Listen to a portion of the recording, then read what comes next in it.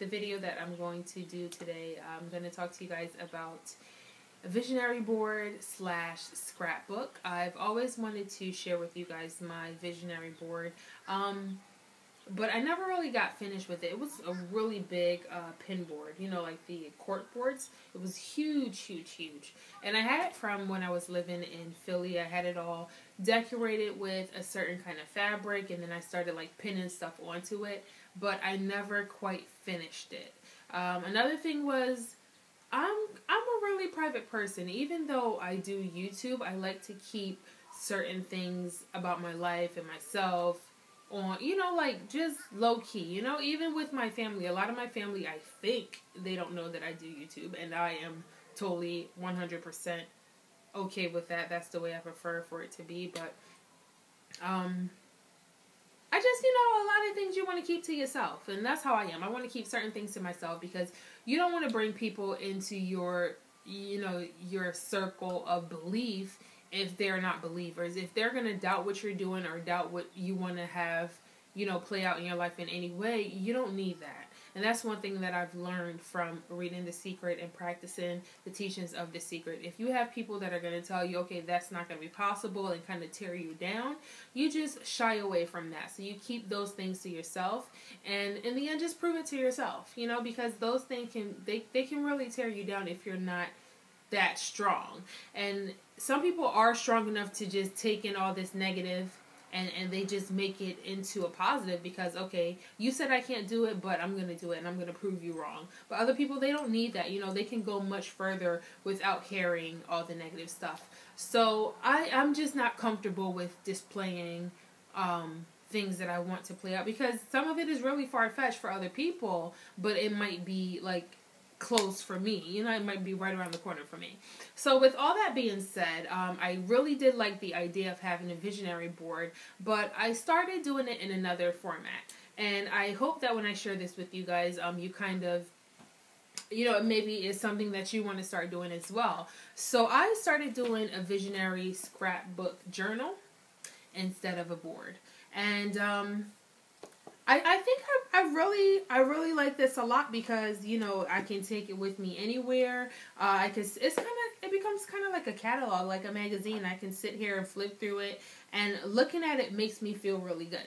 So the idea behind this is the way I do it. I'm just going to share that with you in case, you know, it's something that you want to do. But you can also take from this and branch off into, you know, your own spin, whatever works for you. And that's what it's all about. You have to find what works for you in order for you to get what it is that you want from, you know, the universe, blah, blah, blah, blah, blah, blah, blah.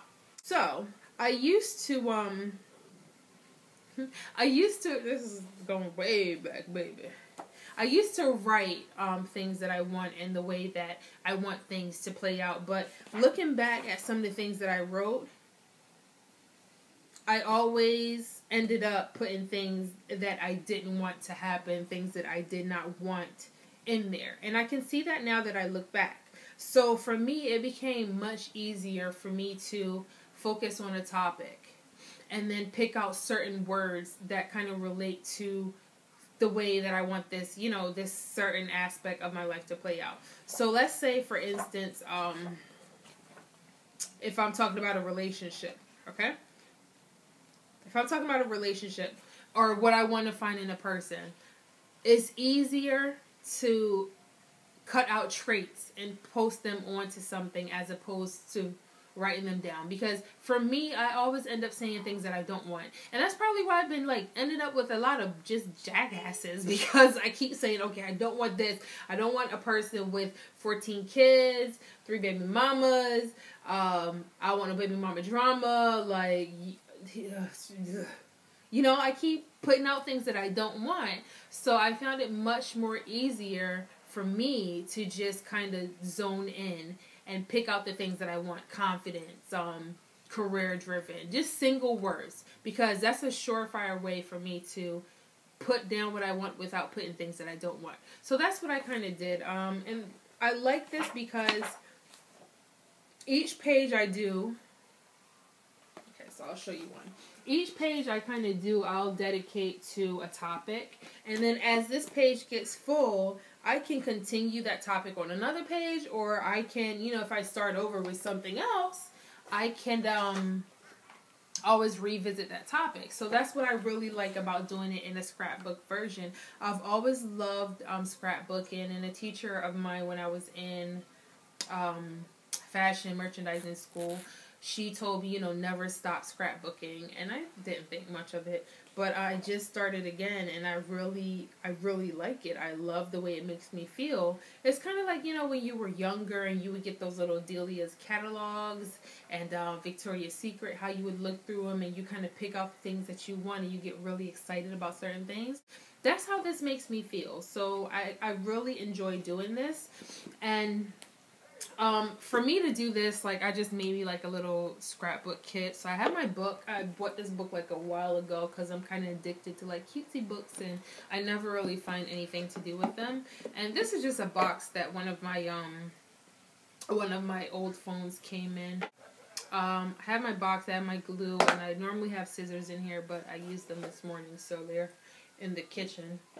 But the way I do it, I go through magazines. Most of the times I do not have a certain topic on my mind, but I'll just browse through the magazine for anything that kind of jumps out at me.